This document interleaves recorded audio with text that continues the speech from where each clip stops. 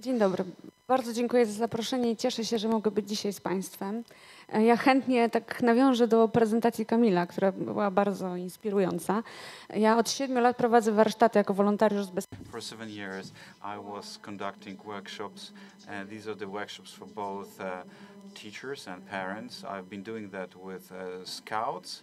I'm also part of Scout movement, and what Kamil is saying, and our workshop is titled "Safe Children are Safe Parents," and the other way around.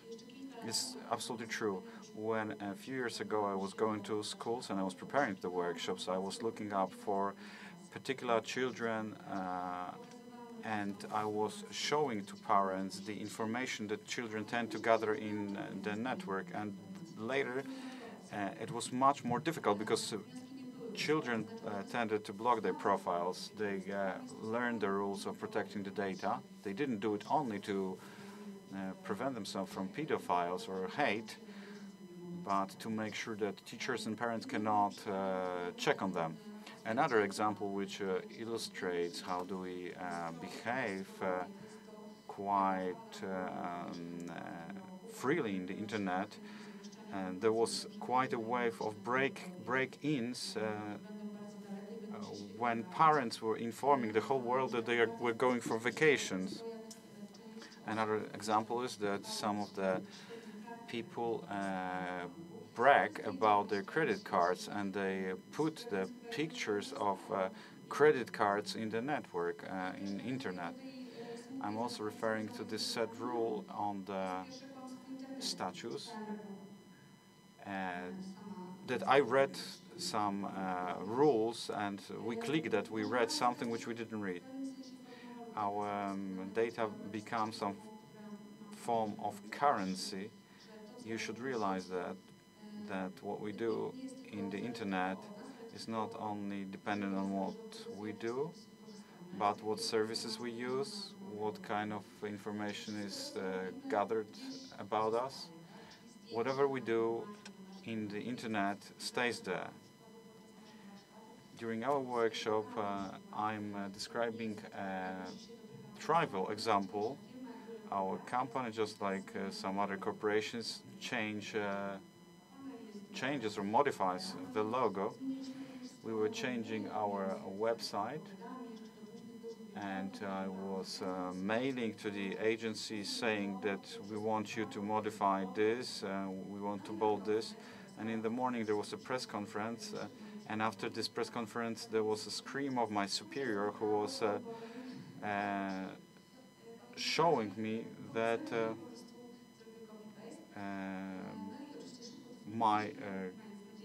the graphic artist really took all our instructions and put it on this logo. And all this information, all my instructions ended up on one of the websites and was still operated in the internet. This is a quite innocent example of how it works. I would like to show you some results of the research, which are interesting because they give us a different perspective. The first, the value and the meaning of digital myself, is focus on what is our role in the internet from the point of view of internet, what kind of consumers we are, because whatever we do is analyzed by business community, and it is from this point of view we are thinking what we should offer you. This is a simple slide which is showing what is a digital myself or digital I. It's all the activities that we do in the internet, all the content that we put in the internet. For example, not only our own content, but also the pictures of our friends or institutions, just like schools, who also put some information about us. What was important in this research, not many people control their digital identity. Only 10% of respondents was able to do a catalog of basic activities protecting our privacy. The consumers who are able to manage their identity, so they are able to do these basic activities, are more willing to share the data, which is not to say that they share it with anyone, but they know what will happen to it. So the fear prevents you from sharing. This is the data showing how in 2015 what is the accessibility and the amount of information that we have an access to. Of course, we can use it, but inadvertently many times, because we use various formats of information. What is important, and what refers back to the other slide, is how much the lack of knowledge increases the fear, and oftentimes makes many people not use certain tools because they are afraid or they don't know how to control their data.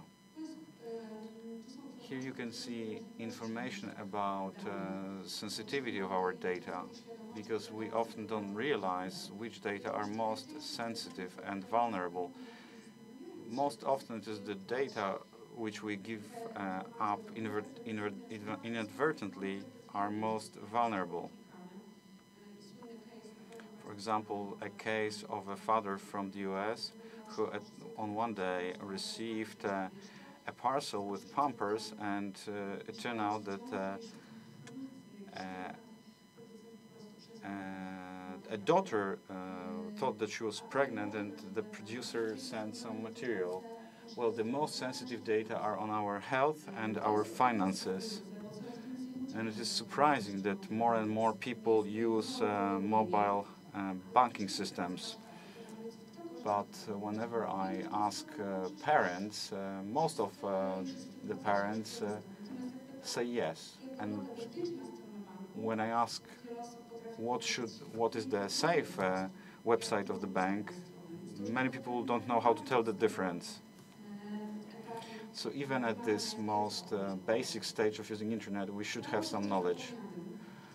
The right of being forgotten, which was also described by media. Private persons were fighting for this right to be forgotten. It is a symbol, but it has a positive impact on how do we make our data available.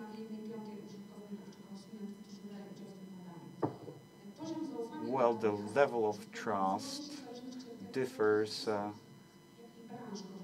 depending on to which services we use. The least trust we show to the cable operators or trading companies.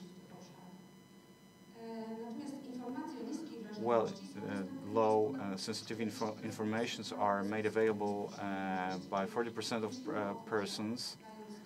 So we don't think that whenever we give up some information about ourselves, we'll get some profit. We'll just give it.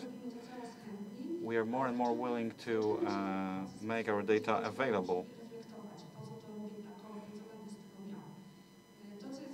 What is very important is that what kind of data do we transfer and what kind of compensation we hope for.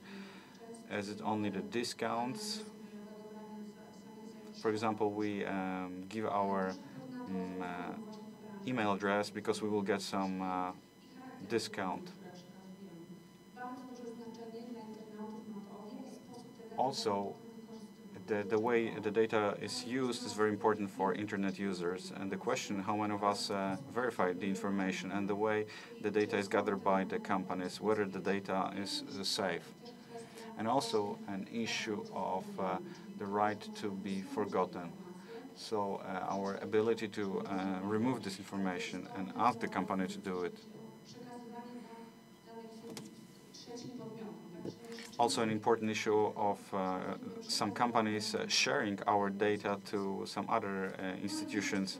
The general conclusion from the research is that the consumers tend to be willing to give their personal data if they see some benefits.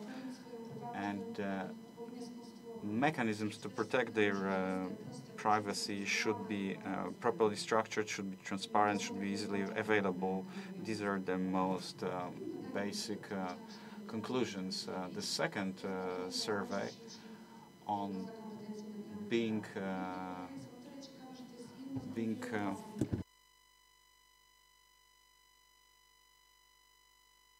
well, how well we can deal with the services, how competent we are to get by. Well, of course, these are declaratory surveys, and everyone wants to look better than we sometimes are. And this survey was verifying our behavior in the network.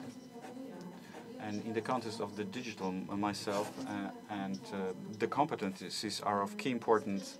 And of course, this is also an issue, how do we protect our image, because it pertains to what tools we use and how do we use the tools that we have. And under the survey, we used two tasks. In first, we asked to enter the configuration of the privacy, and then we also were trying to we were asking the internet users to find the information about themselves in the internet. Well, the basic question was what they understand by the term private or public. This is most individual issue.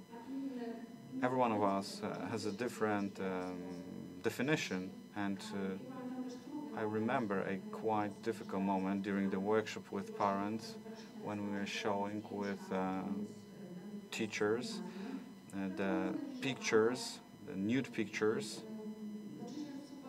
and some of the parents were shocked, and one mother was really surprised that we are shocked, because she said that youth just learn about their sexuality, and I asked this mother whether she realizes that it is public, because everyone has an access. It's like putting the posters with nude children everywhere. And this unawareness of parents is also another threat. Now, when it comes to social media, this division between public and private much depends on how we understand it. There is this simple split. There are persons who are not very trustful, discursive category, when the privacy is wrongly understood as the one which is not attributed to the public persons.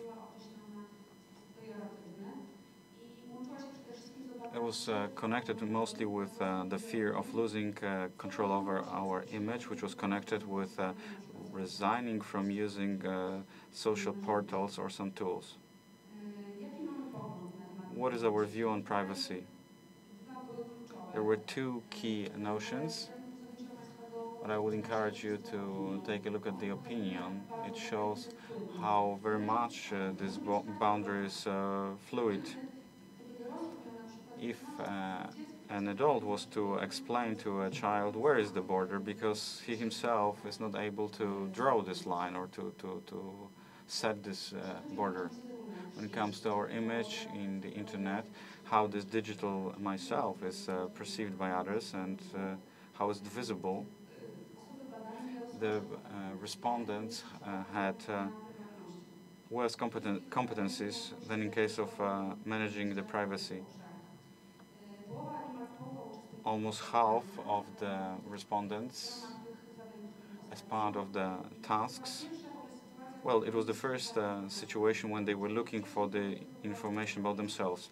Previously, they didn't try to do it, so they didn't realize what kind of data anybody can find in the internet. And others said that they don't care for their image at all.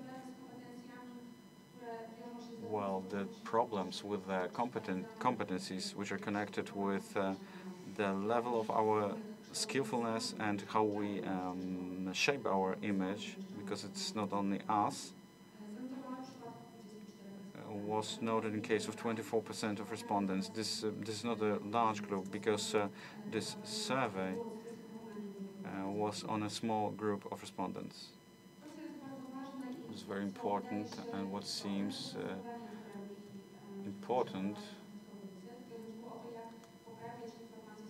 the issue was how to change the information about themselves in internet. They were asked to modify the information which was wrong or pejorative, and it turned out that many people had problems with that. Almost half of them were contacting administrator or the publisher of the service, but they were not sure what to do next. The majority said that they had no opinion or no idea how to modify their wrongful data.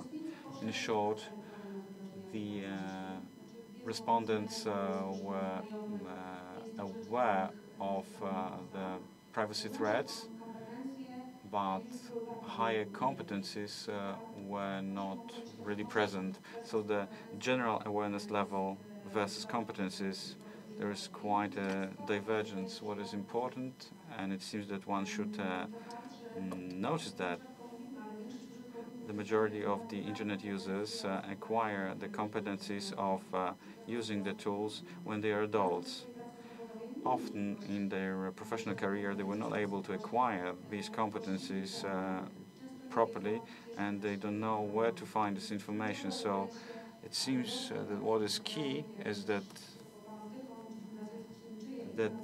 such information as the information prepared by Panoptical Foundation is available in the internet.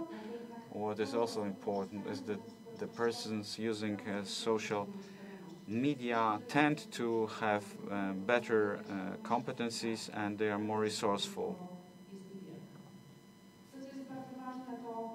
What is also important,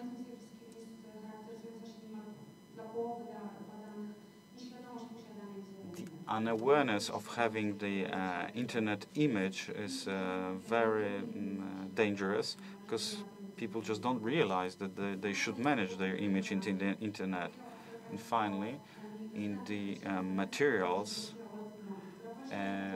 conference materials, there is a special brochure, Web We Want, and that deals with digital myself, an issue of how one should manage his image in the internet. It is written in the language of youth, so it can be a valuable source of information. We are willing to share with the books from our perspective.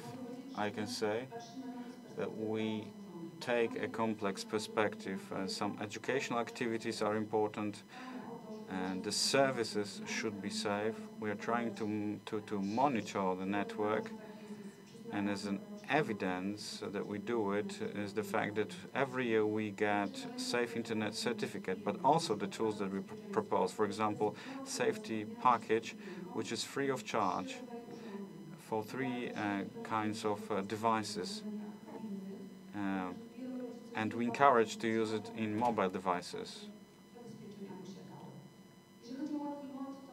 When it comes to what we want, this is a valuable publication, but let me also point your attention to the fact that 31% of kids use social services, and 50% of youths uses video chats. 68 or almost 70% is in touch with children they've never met. So this is also key to how they manage their image in the internet. I encourage you to take a look at